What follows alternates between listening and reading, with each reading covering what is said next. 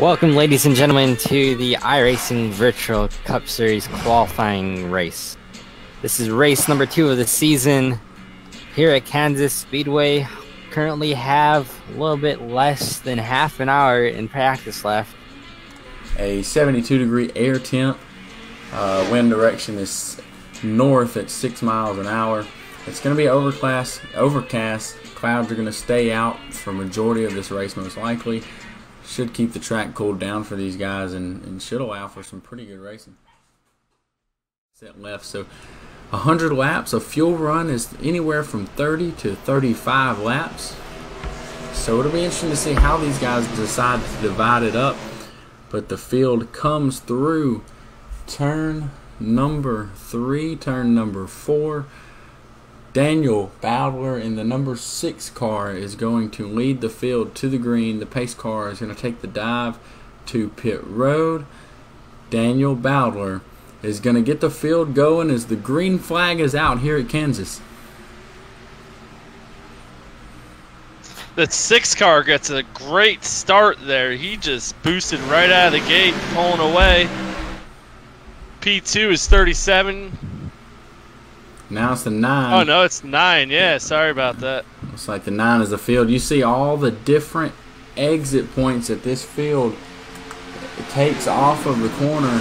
And look at this as they are just absolutely stacked up down here into turn 3. The 15, the 48, 43, the 28, and the 5. And then we got a little bit of side-by-side action just ahead of those guys. That's Robert Montgomery on the outside of the 12 car of Justin Belmont. Looks like we got a battle for the lead between the 6 and the 9. They keep going back and forth here. The 6 has a run, but the 9 has the bottom. Who's going to prevail? And I think as long as that 6 can keep him squeezed down there, he can force the 9. We got a wreck. We got a wreck in turn 4. 2 cars involved. Yellow flag is not out as they keep going. No caution, the 36, the 27. Ouch. Here. It's like just everybody jostling for position. And Dennis, you can keep us updated on what's happening at the front of the field right now as we go back and watch this replay as we're still under green at the moment. It's like the 27 got a big drive underneath the 4. And they go off into 3, and yeah, it just looks like they get loose, and they were 4 wide for a moment and just stacked them up. Absolutely. That is tough. At least 6th, 7th, 8th, all under a blanket here. Got side-by-side battles just about everywhere here, and looks like the 52 is going to just slide right up in front of the 12. 12 is going to try and do a crossover here. He's not going to have enough momentum. But that's going to allow the 15, the 4, and the 44 to as well close in. As it's like the 15 got up in the wall a little bit there. Yep. Let's go on board with that number 15 car. See what he sees from this gyro cam. Is see how early he lifts, and it looks. You see how tight that car is just pushing up, and I mean it is so tough. But then you see the big run that he's able to get off of the corner. He's going to close the gap. They're going to be 3 wide ahead. The 52, the 44, and the contact! Contact! It looks like everybody's going to gather it back up here. And here you see him pushing up the track. This was the replay of that incident earlier. We tried to watch it here from his onboard, but you see how tight. This is Robert Montgomery's onboard camera. He's going to get somebody up to his outside. Looks like it's going to be that 12 car. You see he sets up the crossover, and he's got to get to the bottom and get it to stick, but he had somebody on his inside, and you just see how hard that car just pushes up the track. And luckily, no worse for wear for the most part. Absolutely is looking through the field at some of these battles. That's Thomas Rutherford in the 4, and then the 24 gets tight and makes contact with the 44, and they save it. My goodness, what a save by Tanner Kalin. And the 24 machine, they made heavy contact for that portion of the racetrack, as you see people really starting to get tight, starting to push tight, and it gets difficult as the run goes on. You'll have to forgive me, I believe that is Daniel Dow. He is actually the 21 car showing a number 24 scheme. But do you think the 44 was waving to the crowd in the infield? I imagine he got a good glance of him for a minute, but I don't know if he was focused on the crowd down there.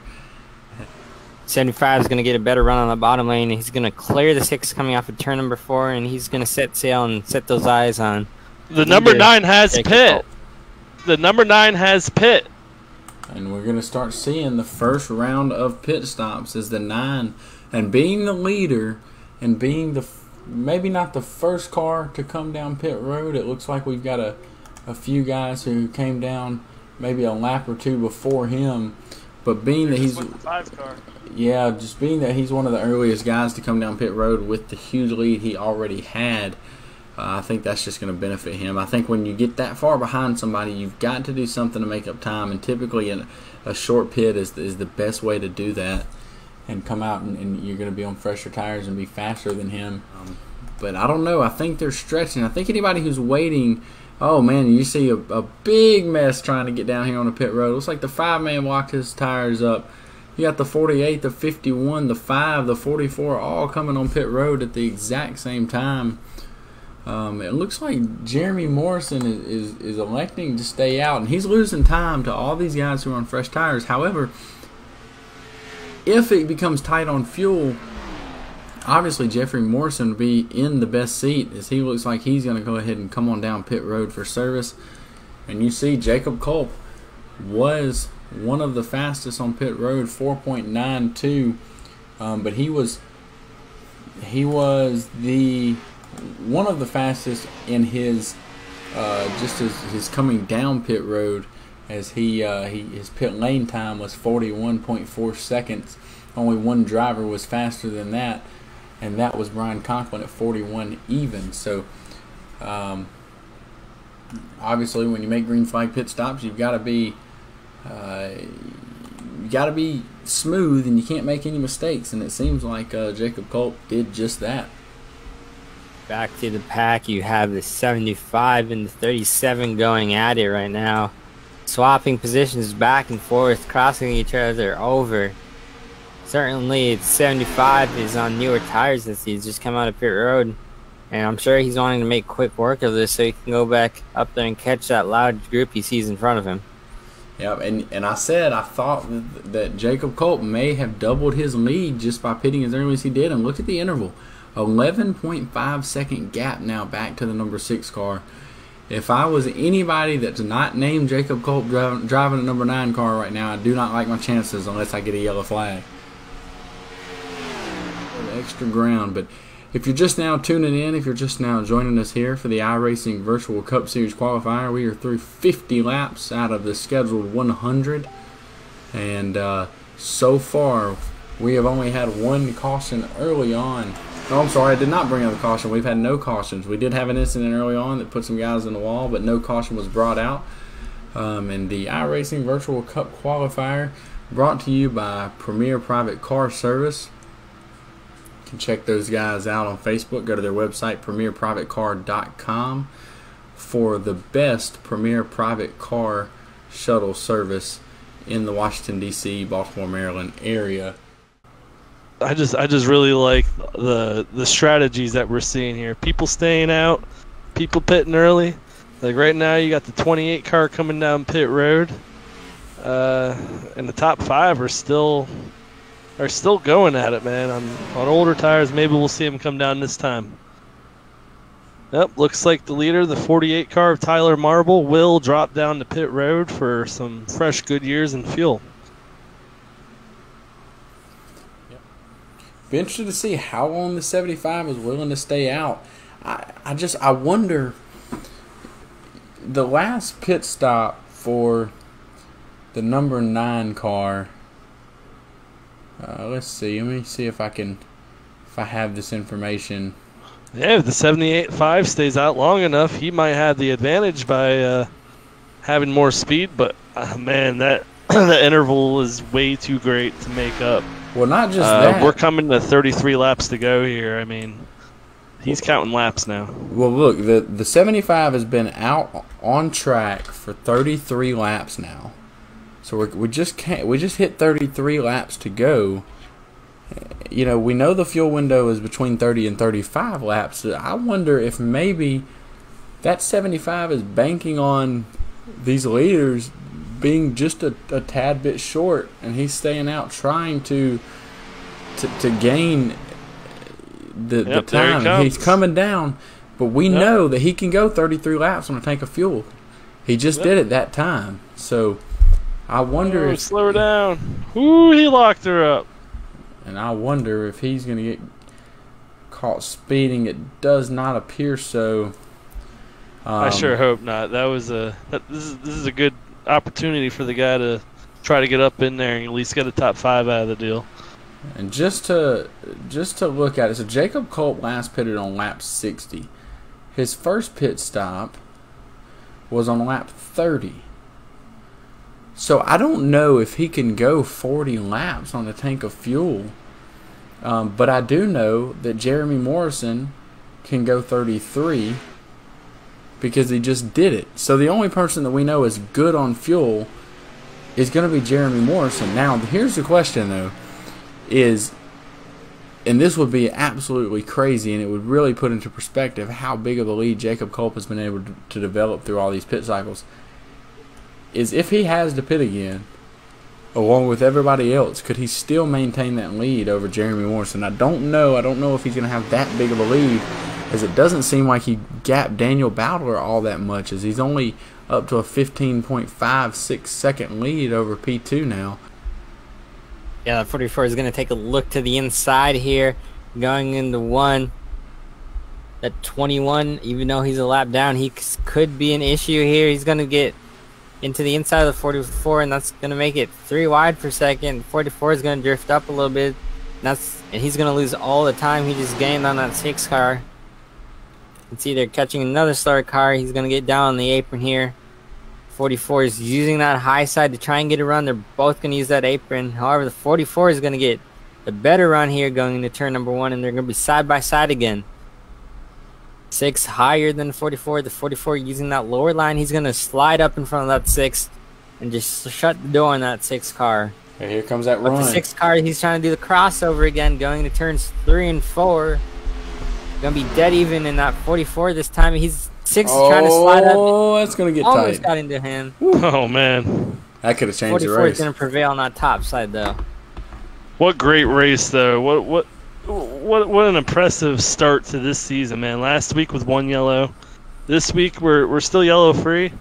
Great racing, like we're just seeing right here. I mean, you got the 44 and the 6 really going at it right now, trying to get their best finish position. Back through the pack, we have a battle for 6th between 3 different cars. The 51, 15, and 37. The 51 just got underneath the 15 past him. 37's trying to get underneath. The 15's trying to defend him off. He's trying to go back up to the front. I mean, these guys are top runners, man. They're all trying to get back to, the top 3, but yet they're still running 6th, 7th, and 8th. So this is definitely a top-notch field tonight. Yeah, you can see that 37 and 50 running that lower line, while that 15 is running a little bit higher. And like we said earlier, some of these cars are probably pushing, and they're not able to run that higher line like they were earlier in the run or earlier in the race as well. So that's probably becoming a disadvantage, that high line is for some of these cars. Yeah, it's incredible to see that, man, because like I said earlier, usually that top line, man, that's the preferred line around here at Kansas Speedway. But there's something about this this package on the Cup cars really brings out the bottom line. And that 44 has just hit pit road, and he's going to be coming off right about here. So this is what I'm talking about. The 44 realized that he was not good to make it, and so he short pitted. And I like the call. He splits this last little third in half. But man, I cannot imagine that the 75 is not in the catbird seat right now, because he's good till the end. We know he's good till the end. but we don't know that anybody else is good to the end. Up here comes the 9 down pit road as he's taking. Man, this has changed, bro. Jeremy Morrison, he's gonna win tonight because of that strategy call. I guarantee it. Unless the yellow does come out, like I said, that'll change everything. I wonder if the 9 might gas and go here. I know you need the tires, you want the tires, but you don't want to lose the, the extra 21-second lead he has. Yeah, I mean, I think he should be able to get out in front, but I don't know. I'd rather have tires, man.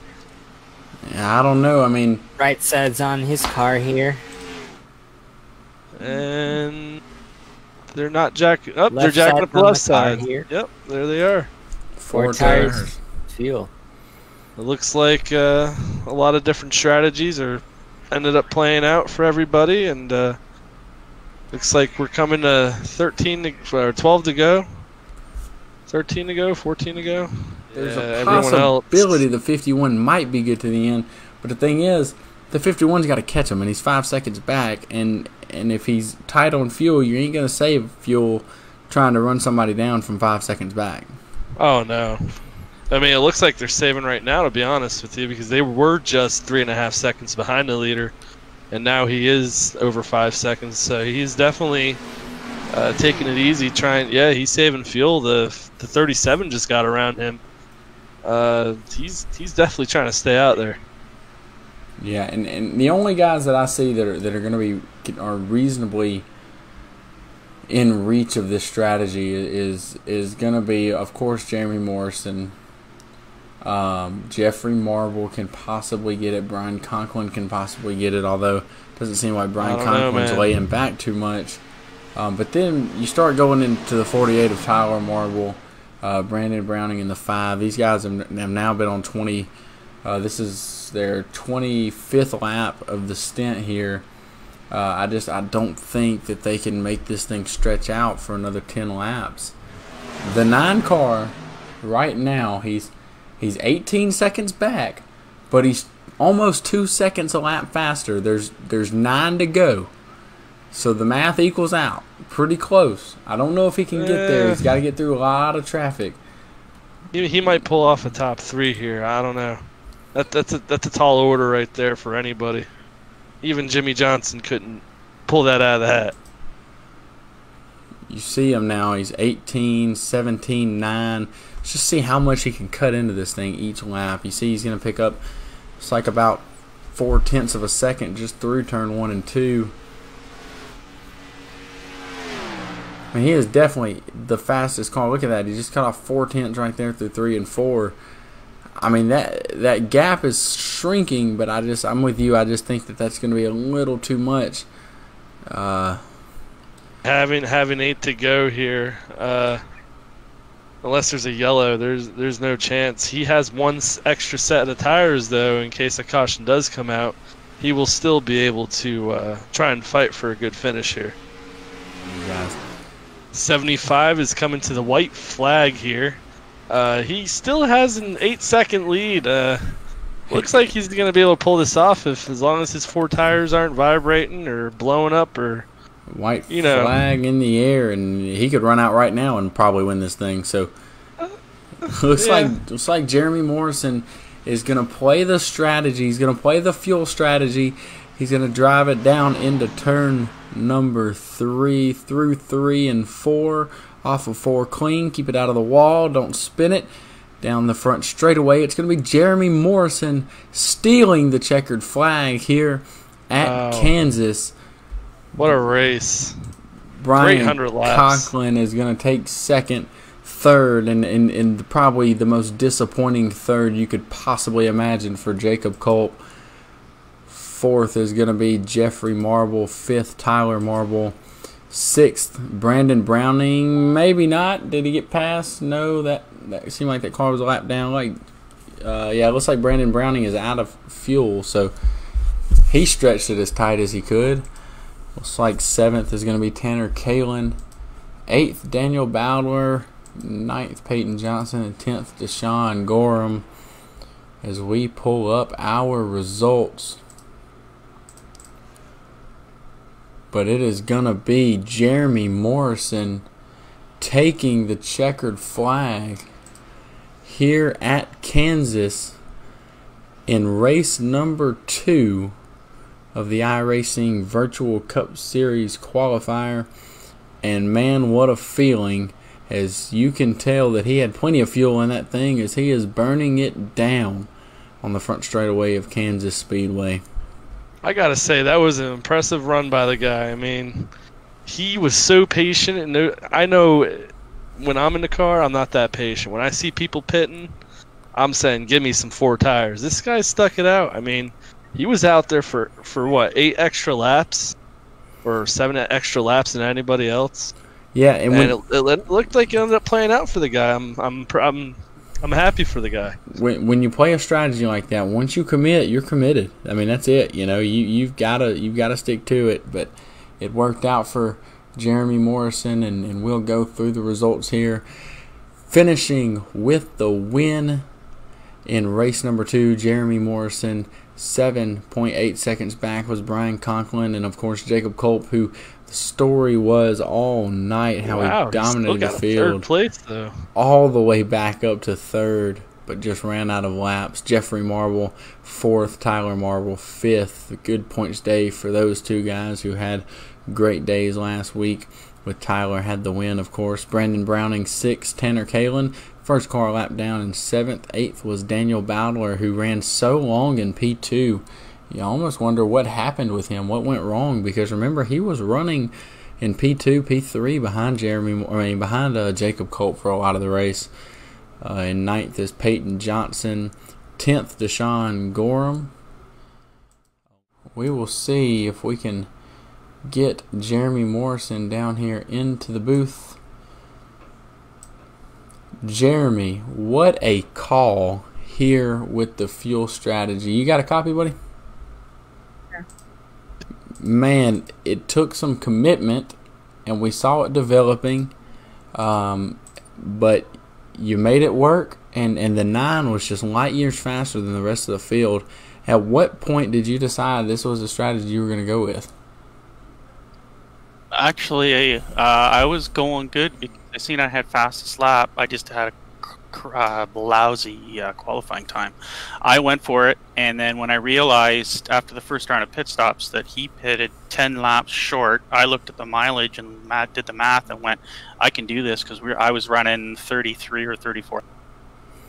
Yeah, and we picked up on it up here in the booth. I was looking at pit stop and the amount of laps you did on each stint, and then I knew when you pitted there you had ran a 33 lap stint with 33 to go, and I said, well, he knows he can go 33 laps, so it was a great call, and it worked out for you as you're going to take the checkered flag here in race number 2.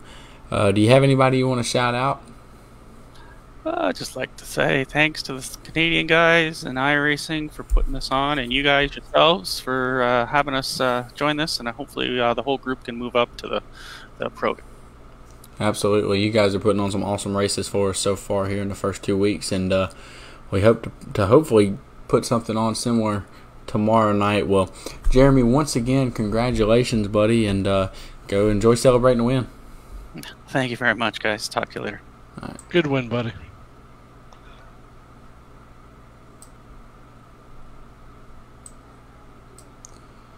All right, and finishing P2 was Brian Conklin. There he is. He's in the race room. Let's grab Brian and bring him down here and talk to him real quick. Brian Conklin, this is Justin in the booth. You got a copy?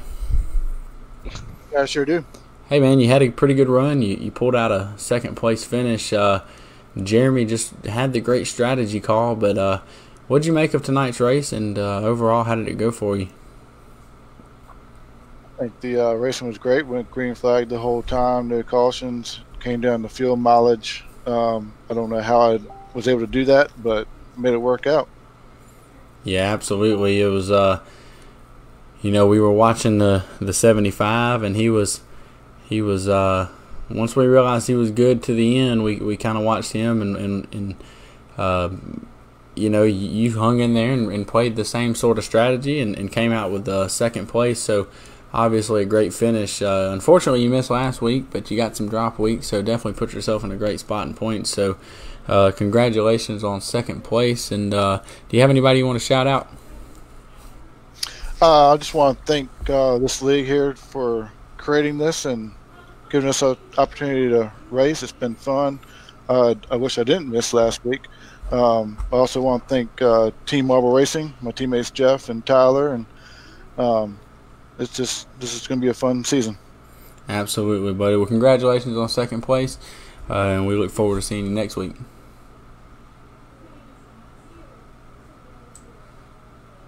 Yeah, good run, Brian.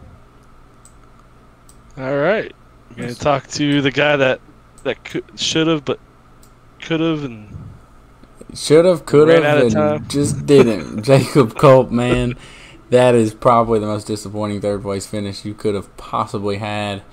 Talk about the strategy and what you were seeing in the car, and ultimately it didn't work out. But you came home with a P3, man. Just talk about it.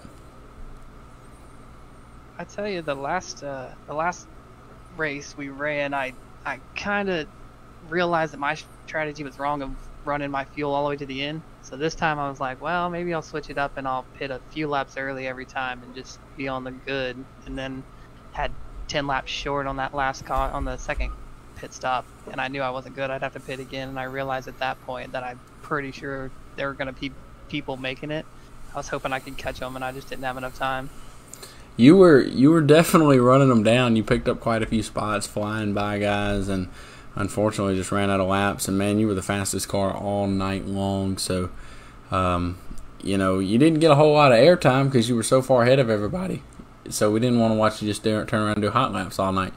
No, man, we definitely enjoyed watching you and what you had going on. And then, of course, Jeremy and Brian and the strategies they played and made for an interesting race. Went green the whole way. So kudos to you and the rest of the field. As you get ready to head into next week, you were fast last week. You were fast this week. I'm sure you expect to be fast next week. What's it going to take for you to push through and get that first checkered flag? I don't know, man. I mean, I think strategy is it. I think if I can figure out my strategy, I could probably get there. I think the speed this week honestly surprised me. I never expected to have that kind of speed. So it felt good to get out there and lead the whole race pretty much. And it just came down to strategy. I got to figure that out. Once I figure that out, I think I can probably pull away a win out of it.